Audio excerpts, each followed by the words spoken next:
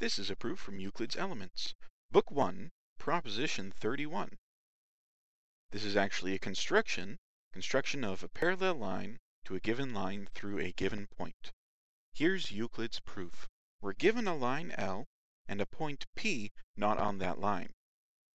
Euclid says, choose a random point C on the line L and connect C to this point P.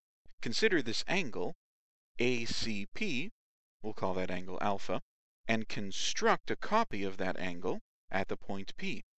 So we'll construct a line, M, such that this angle is equal to alpha. We can do that from Euclid's proposition 23. Now, because these two alternate interior angles are equal, it follows from Euclid's proposition 27 that the line M is parallel to the line L. It's also possible to give a second proof of this theorem using only results from Euclid's Elements, and we'll do that now. So sometimes this construction is called the double perpendicular construction because we'll construct perpendicular lines twice.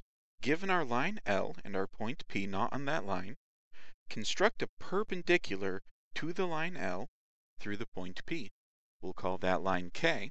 Next, construct a perpendicular to the line K through the point P, and we'll call that line M. We know we can do these constructions. They're propositions 11 and 12 from Euclid's Book 1. Now it immediately follows that both these interior opposite angles or right angles are equal. Therefore the line L is parallel to the line M by Euclid's proposition 27. We also make a quick note at the end of this proof that the construction of parallel lines didn't actually require Euclid's axiom number 5 on the nature of parallel lines and interior angles. And this completes the construction of parallel lines.